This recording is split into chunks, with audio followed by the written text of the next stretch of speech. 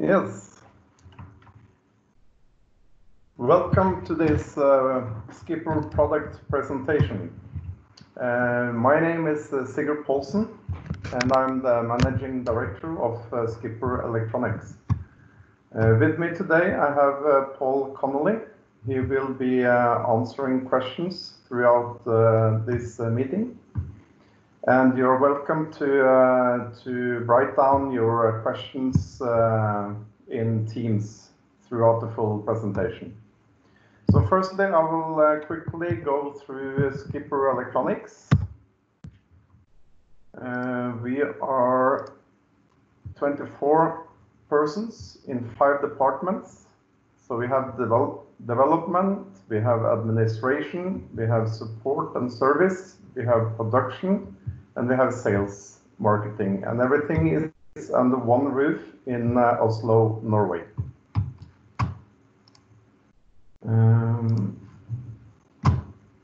Going on to who is Skipper. Skipper was established as a brand within Simrad back in 1973. We imported products from Japan, mainly fishing products, echo sounders and sonars, and branded them with Skipper. So the Skipper brand was really the cheap end products from Simrad. But then in 1984, Skipper Electronics became a separate company. We also then, in 1984, did mostly trading of products. So we continued to buy products from Japan and branded them with Skipper. But from 1984 onwards, we changed from a trading company into becoming a production company. So today, more than 90% is produced by Skipper here in Oslo, Norway. And we moved from fishing products on to navigational products. And coming into the products we have today, we have echo sounders for navigation, both new builds and retrofit. We have speed logs for new builds and retrofit, also for navigation. We have some echo sounders for research. We have echo sounders for fishing. And we have some special made echo sounders and speed logs. And still today we import products still from Japan. We do import some echo sounders and sonars for fishing, and this is from Suzuki in Japan.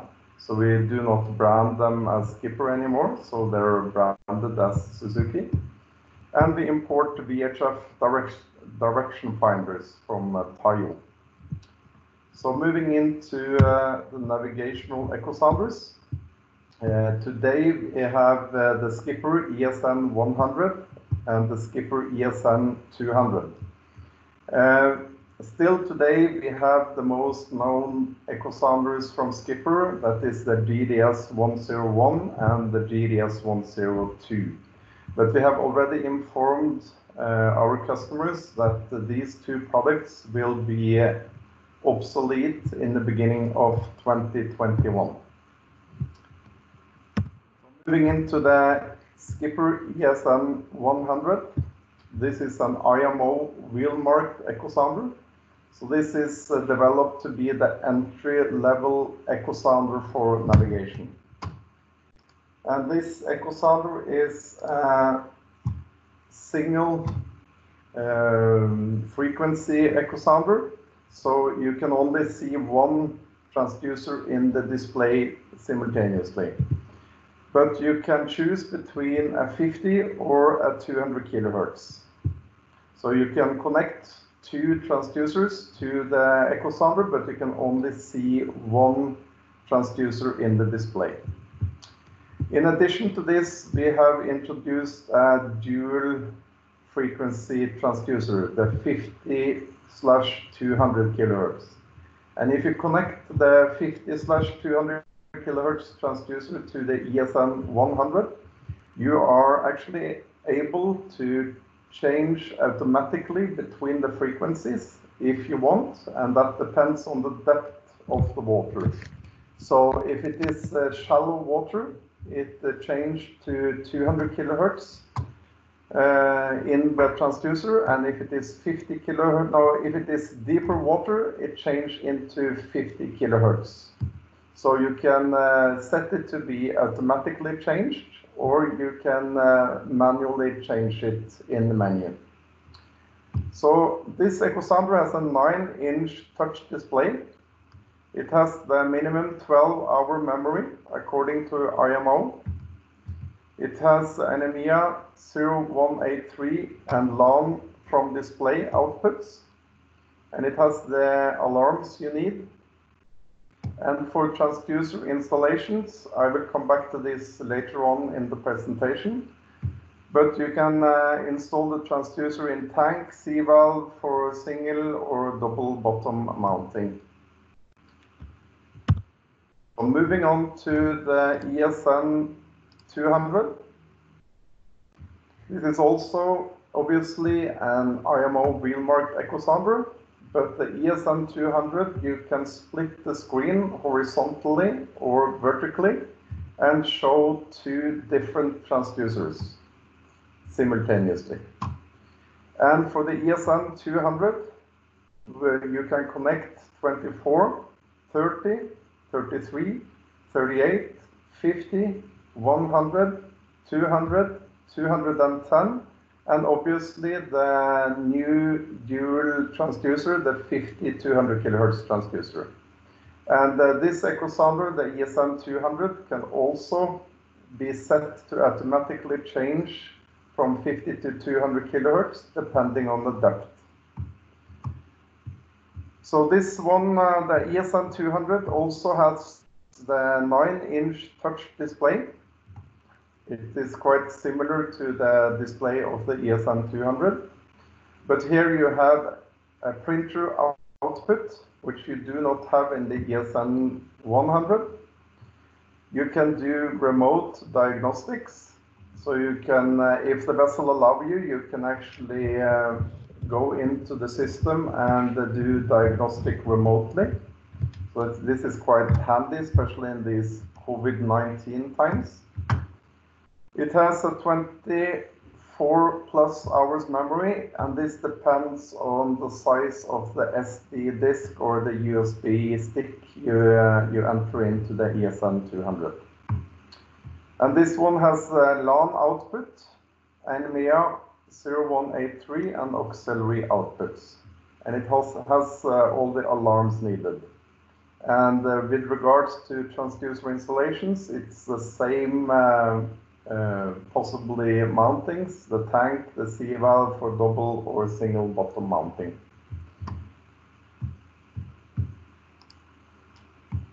And then we have the standard repeater for our echo sounders. It is a digital repeater. It operates on NMEA signals. You can actually set the alarms directly on the repeater, the shallow water alarm or the deep water alarm. And it has the possibility also to set the transducer position if the transducer is forward or aft in the vessel. And it has a flexible mounting, so it comes standard with bracket, so you can table mount the repeater, or you can take away this bracket and you can flush install it. And it has an input for external dimmer, but you can also dim the repeater directly on the repeater itself. So moving on to the overview of the echo sounders. On the right side, we see the ESN100 and the possible connections to the different transducers. So on the left side, you see the ESN200, and this is in green color, and that's because the 24 and the 38 kilohertz transducer that we supply cannot be used with the ESN100, but the ESN200 can also be connected to all the other transducers that we deliver. It seems like a lot of different transducers, but in basically we deliver 24 kilohertz, we deliver 38 kilohertz, we deliver 24 as said, and the 50 and the 200 kilohertz, in addition to the dual 50-200 kilohertz transducer.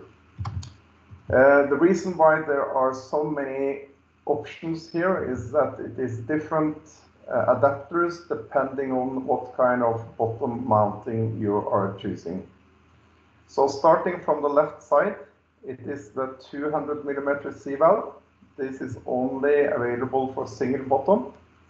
And this one is designed for the low frequency transducers. So it's for the 24 kilohertz, the 38 kilohertz transducers. So moving into the right, it is the aluminum tank, the combo aluminum tank. And it is important to notice that we have no approval for the aluminum tank. And this is because certification societies are not able to make a special approval for the aluminum tank in itself, because it is the welding onto the hull of the vessel that is the most important parameter in order to get this tight. So it needs to be installed in the hull of the vessel and then approved together with the hull of the vessel.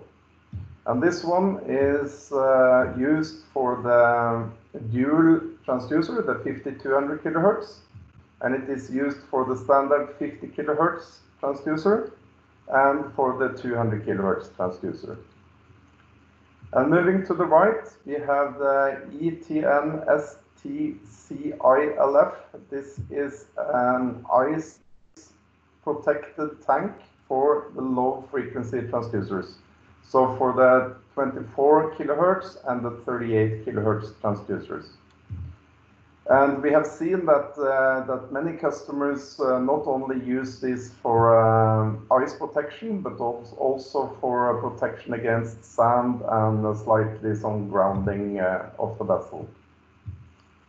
And to the right, it is the combo steel tank for low frequency transducers. So for the same transducers, the 24 and the 38 kilohertz transducers. And then it's the ETN-ST. This is the standard steel tank for the 50 kilohertz transducer and for the 200 kilohertz transducers. And in addition, you can fit the dual transducer, the 50-200 kilohertz. And then we have made a special adapter for the airlock tank. And this is for the airlock tank called LSE297 or 313 tank. And here we have only been able to make the dual transducer with this special adapter. So here you can actually, if you need to change an airlock, an airlock echo sounder, you can use the existing tank in the vessel, and you can change it with the ETS 50-200 transducer, the dual transducer. And then you also need to install a new echo sounder for the full system to be IMO wheel marked. So you can do this with a diver, or you can do it in dry dock. So you don't need to change the airlock tank. And then moving to the right, it is the 100 millimeter C-valve for 50 and 200 kilohertz transducers, and also for the dual transducer. And then to the right again is the double bottom version of the 100 millimeter C-valve for the same transducers, the 50, the 200, and the 50-200 kilohertz transducer. And then to the further right is the ETN-STCI. This is the ice protected tank for the 50 or for the 200 kilohertz transducers. So here again, you do not only need to use it for ice protection, you can also use it for like land-going vessels or dredgers that quite often run slightly aground. So is it any questions, Paul, so far? No, nothing yet.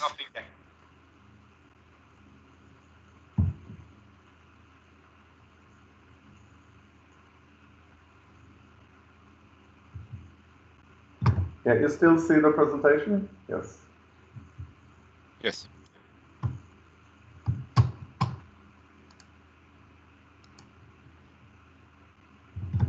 Okay. Moving on to the speed logs.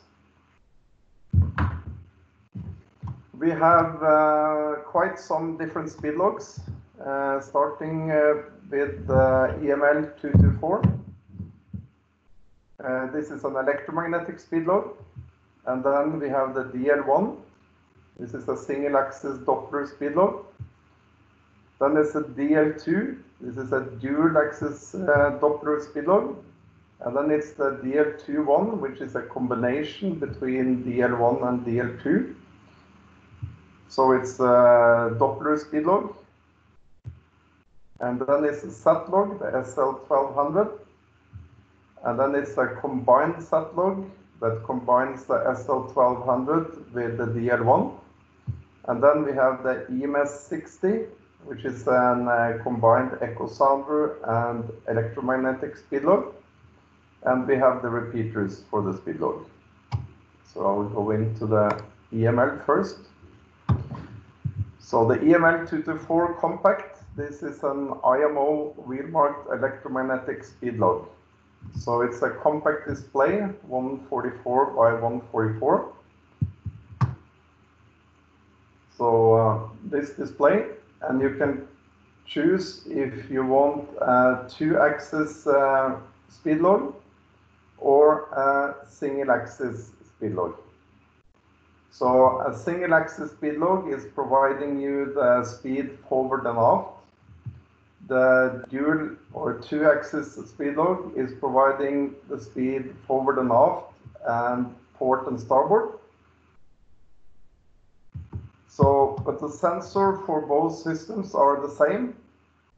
So it is only the display that are different between the two different speed logs. So you need the display, you need the electronic unit, and you need the sensor, and of course a bottom mounting. So you can actually install this one in the tank, a C-valve for single and double bottom mounting. The sensor is quite small, so it's a 60mm C-valve. So no, 60mm sensor. So the C-valve is only 60mm, and this is making the C-valve quite cheap compared to the 100mm C-valve. And in general, for speed logs, we always recommend to install a speed log in a C-valve. And this is because speed log is more sensitive, especially to growing, than an echo sounder. So this is quite important to notice. And an additional feature using a C-valve for in general is that you do not need to install a pipe from the tank top up to 1 meter above max water line. And this is also making the installation with a C-valve more nice and more cost effective. So all our speed logs do also have water temperature. And for the EML224, you have NMEA, pulse and analog signal outputs.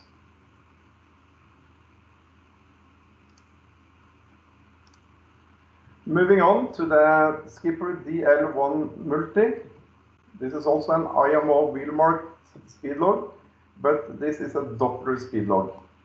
And the major difference between Doppler speed log and electromagnetic speed log is that the Doppler speed log uses sound into the water in order to find the speed. So the display of the DL1 multi is a compact display, same size as for the EML224 compact.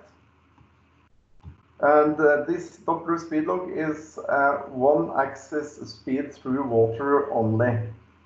Normally for Doppler speed logs, especially for skipper Doppler speed logs, you normally also receive the speed over ground. But as for the EML224, the DL1 can only show you the speed through water in one axis. It has also the water temperature, as all our speed logs does have, and the sensor installation is exactly the same as for the EML224. So it is a small 60mm C-valve, so you can use a 60mm, a small 60mm sensor, so you can use the 60mm C-valve for the installation, or you can use a tank, but not recommended for speed logs. And we have the C-valve both for single bottom mounting or double bottom mounting. Moving on to the skipper DL2. This is an IMO Wilmark Doppler speed log, but as changed from the DL1, this is a dual axis speed log and also with docking functionality. And you need to connect the gyro of the vessel, so it uses the ROT in order to calculate the aft transversal speed. So making it dual axis with docking, you have the speed forward and aft. Here it is. Forward and aft. You have the transversal speed in the bow section, port and starboard, and then connected to the gyro, it will calculate the aft transversal speed. So port and starboard. And this, it will show both speed through water and speed over ground. And by doing this, the DL2 will actually calculate the water current in both speed and in direction. The DL2 also has the water temperature, and the sensor installation is with C-valve for single or double bottom mounting. You can actually install it in a tank as well, but we do not recommend to install speed logs in tank due to that it is more sensitive to especially growing, so you need to take it up regularly to clean it. The next speed log is the skipper DL21. So here we combine the DL2 with a DL1. And this speed log is designed for the new regulations for vessels above 50,000 tons. So in 2014, the regulations required that all vessels above 50,000 tons need 2 separate speed logs. And this we have done with the DL21 by separating the DL1 and the DL2 into one sensor only. So you only need one hull penetration, but you have 2 totally separated speed logs. So here you have the speed through water forward and aft from the DL1, but only speed through water. And you have the speed through water and speed over ground from the DL2 part of the sensor. So you actually here have speed through water in one axis, forward and aft. You have speed through water in 2 axes, so forward and aft and sideways. And you have speed over ground, forward and aft and sideways or transversal. And in addition, with this speed log, you also have the possibility of docking functionality. So again, water temperature is available, and sensor installation is for C-valve, for single and double bottom mounting. The next speed log is the SatLog SL1200. This is an IMO wheelmark SatLog. It has a 9-inch touch display, so the touch display is quite similar to both our Echo sounders and the DL2 and the DL21. This is a dual-axis speed log, providing you speed over ground only. Because this is a SatLog, it provides you speed over ground in all waters, meaning that you do not have any limit of how deep the water is. So it uses a GPS antenna to take from the satellites the speed of the vessel, and it has the NMEA 0183 and LAN outputs. And it is important to notice that all vessels above 300 tons, they need speed through water available from an IMO wheelmark speed log. So that is why we have developed the combined speed log, the SatLog SD21. So here we combine a SatLog system, providing you speed over ground in 2 axes, with the DL1 providing you speed through water in 1 axis. So here you have the same touch display, the 9-inch touch display, and you have a compact display for the DL1 part, and you have the water temperature available from the DL1 part. And the sensor installation is for this sensor needs to be installed in the bottom of the vessel in a C-valve for single or double bottom mounting, and the GPS antenna needs to be installed up on the roof of the vessel. So here you have NMEA 0183 LAN, pulse and auxiliary outputs. And the SD21 is also then approved for vessels above 50,000 tons, providing you here the speed over ground from the SatLog system and the speed through water from the DL1 system. So here we have 2 totally separated speed logs.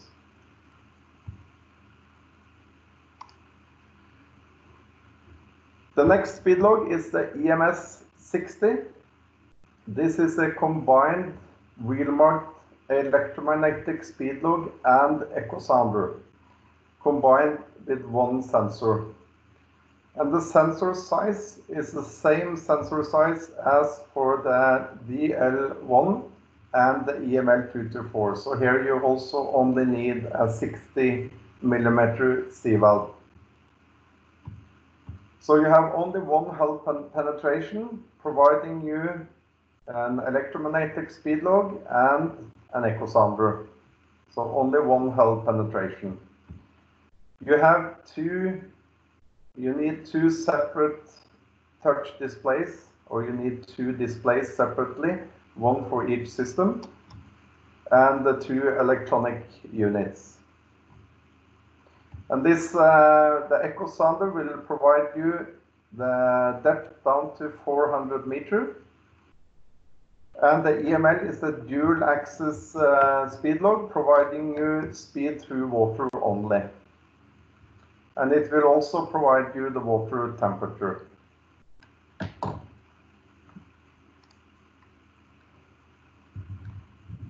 So the next repeater is the multi-repeater, the CD401. This is a digital repeater operating on NMEA signals. It has the alarms integrated, and it is the same integrated dimmer as for the IR301. And it has the same flexible mounting, so it comes with brackets, but you can take off the brackets and integrate it. And you can connect an external dimmer. So for this multi-repeater, you can show two totally separated systems into one display. So you can show the speed as one part of the repeater, and you can show the depth in the same repeater. So here you can use only one repeater and show the speed and the depth simultaneously. So it will then have 4 lines. So it needs to show on the second line what is this information coming from. But as this picture is showing you, it is from the same speed, the speed log. So it shows you speed through water, forward 23 knots and sideways 0.1 knot. But the multi-repeater can also show or repeat from different systems than echo sounders and speed logs. It can show the heading, the rotation, the wind, the temperature, the drive, and the clock. So it is really a multi-repeater. So moving on to the setup of our speed logs. From the left side, we see the two different compact displays for the electromagnetic speed logs. So it is the compact display for the dual axis EML system and the compact display for the single axis EML system. And both of them are using the same JB60 as the electronic unit. And then it is down to if you're using an C valve, you use EML224 SGSD. If you're using the tank, you're using the EML224 STSD. This is for the tank installation. And then the last one is the EML224 STASD. This is for the aluminium tank bottom mounting. So the EML224 SGSD is used for both the single bottom ball valve or for the double bottom ball valve. So moving to the right, we have the single axis compact display using the JB70 as the electronic unit. And then in green color, you see the different sensor depending on the bottom housing. So the DL1 SGSA is used for the single bottom ball valve, and the same sensor is used for the double bottom ball valve. The DL1 STSA is used for the combo steel tank, and the DL1 STASA is used for aluminium tank bottom mounting. And it is also important to notice that all sensors we deliver for speed logs are included with 40-meter cable. So moving on to the right, here you see the two displays used for the combined sat log, the SD21. So it is the compact display for the DL1 part, and it is the touch screen for the sat log part. And both are combined in the same electronic unit, the JB70 SD21. So here both systems are totally separated with separate cards for each system and separate power for each system. So if one system is down, the power will still continue on to the second system. So for this system, you go on to the DL1 STSA and the DL1 STSA and the DL1 SGSA, depending on the bottom mounting you have chosen for the DL1 system. And then it is the sat-log GPS antenna you need in addition. So moving to the right again, it is the DL21. It is set up quite similar to the SD21, so one compact display for the DL1 part, and one multi-touch screen, 9-inch, for the DL2 part. Both systems are combined in one electronic unit. And again, the cards are separate for each system, and the power is also separate.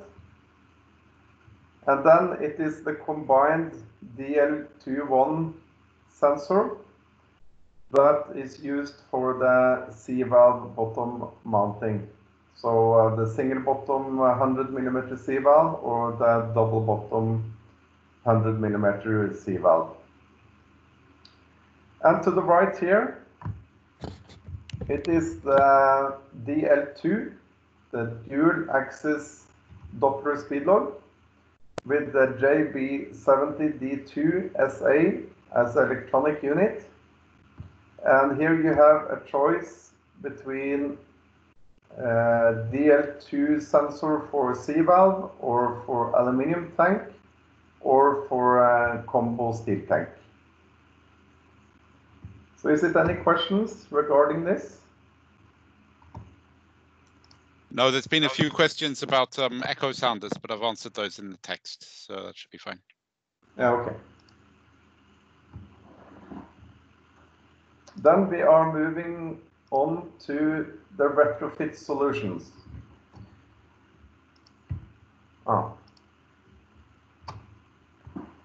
So we have made a lot of retrofit solutions with regards to that the vessel already have a speed log installed and need to change out this speed log. And in general, if it is a C-valve installed, you can install the new systems without a diver or without going to dry dock. But if it is a tank installed, then you need to use a diver or you need to go to dry dock to do the retrofit solution. So from the left side, it is again the EML224 compact, the dual axis or the single axis. You need the electronic unit, and then you have a choice because the EML224 is only 60 mm. We have been able to make adapters for the old Simrad NL speed log. This was end of life many years ago, but still out there and still being replaced or retrofitted with the EML224. And then it is the EML224SX. This is made for an old skipper C-valve we used many years ago. The C-valve called PCSV60. So if they have this C-valve installed still, they can do the retrofit with the EML224. And then we have also made a special adapter for our 100 mm C-valves. So this is called the EML224 SD. And we have made an adapter for the Sagem speed log. It is Hargem. This is a French speed log. This is called the EML224 SSSD. And then we have also made an adapter for the Sperry Navigational SRD331. And because the EML224 is the same sensor size as the DL1, we have made exactly the same options with the DL1 system. But you need to change the display, you need to change the electronic unit, and you need to change the sensor. But you can keep the existing bottom mounting. So if it is Navigational SRD331, the Sagem, or 100 mm C-valve from Skipper, or the PCSV60, the 60 mm old C-valve from Skipper, or the Simrad NL speedlog tank or valve, then you have a choice between installing an EML224 or the DL1 system. So moving on to the right, it is the quite bigger sensor, the 100mm sensor for the DL21 or the DL2. So here again, if you're choosing a DL21, you need to change the displays. So you need 2 displays. You need 1 electronic unit, and you need the sensor. And the sensor we have made adapters for are, starting from the left, the ETN985. This is a 100mm C valve we used for the DL850 540 kHz version. And the DL850 540 kHz version was obsolete in 2008 and was end of life in 2018. So if they have this old speed log, they can change everything except the C valve. So they keep the C valve on board and they change the sensor and electronic unit and the displays. And the same is possible with the DL2 system, the dual axis Doppler system. So the DL2 SESA is for the ETN985 used for the DL850 540 kHz system.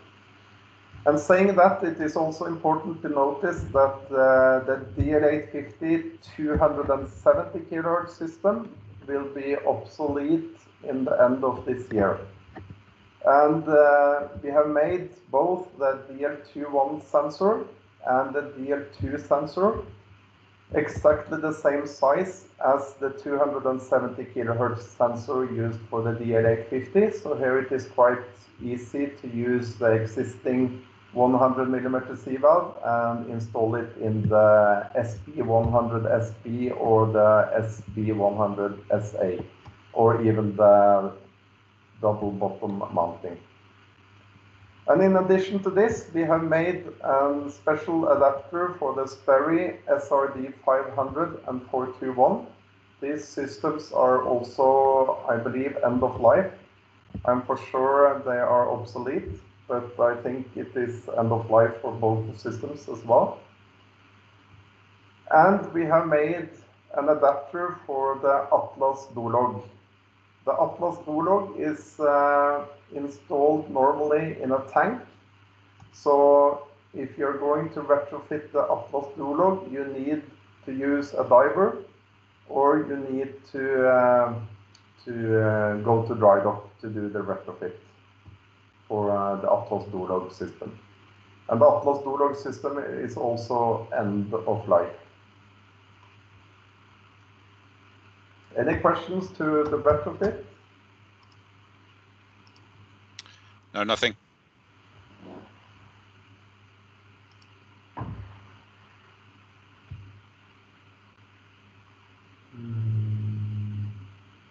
Okay. Okay, then we are through with the echo sounders and the speed logs. So I'm just informing you regarding some additional products we do have. So starting off with the NMEA expander, the NE108SA. This is 1 input and 8 output NMEA expander. It is galvanic isolated, and it is approved with IEC 16945. And it is made so you can mount it in the DIN rail 35mm.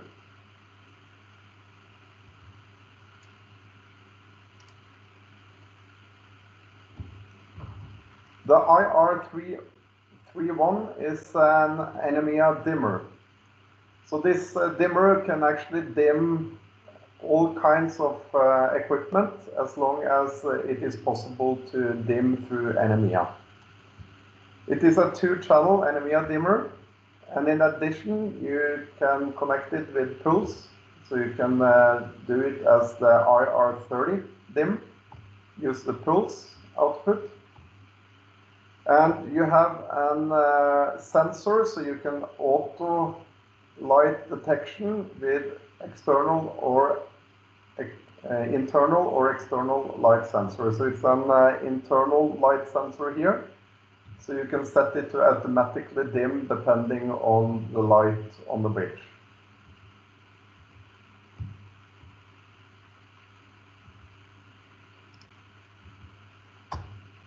The next product is the ETT985.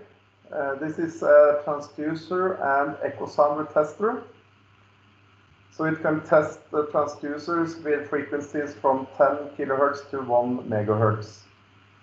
So if you have the ETT985 with the software we provide, it is all the skipper transducers are already in the system, but you can, with the software, you can program it to test other transducers than on the skipper transducers. So it is also a simulator, so you can connect it to the echo sounder and put it into simulation mode, or you can test the echo sounder, or you can turn it around and test the transducer to see if it is anything wrong with the transducer. So it is quite handy for the service personnel to have this transducer and echo sounder tester. So in addition, it is an NMEA tester, so it can read and output NMEA. And as I said previously, it has programmable tests that you can enter into the skipper service software. So finally, I'll just go through that the skipper has the following quality standard: the ISO 9001 and 2015 standard. We have the IMO wheel mark MED-B, and I have written down a lot of different certification societies here, and this is because of the bottom mountings.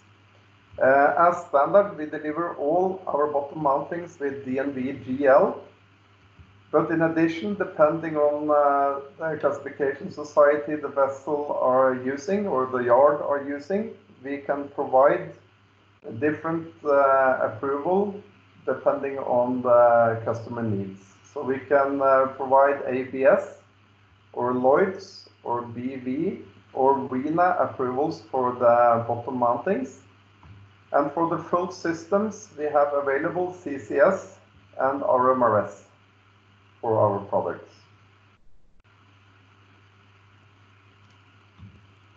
And on skipper.no, we have available for downloads all different brochures for all different products, all the certificates, and all the operation and installation manuals.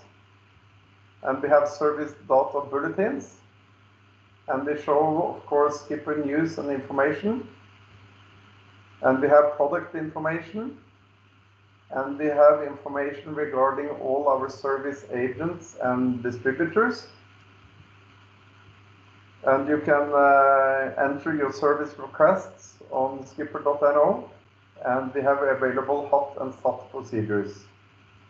And in addition, now after we have started with all these team meetings, we also present the videos available to download on skipper.no. So then I am through. Finally, it's just how to reach us by telephone or even fax, even though it is seldom we receive any fax anymore. And by email for sales, it's sales@skipper.no, and for service or support, it is support@skipper.no. So was it any more questions, Paul? No, nothing more. So it looks like people are happy. Okay. Then we are through, and I'll thank everybody that could participate to the meeting. And feel free, if you would like to ask any questions outside this meeting, just send your email to sales if it's a sales-related question, or to support if it is more technical-related question. Okay.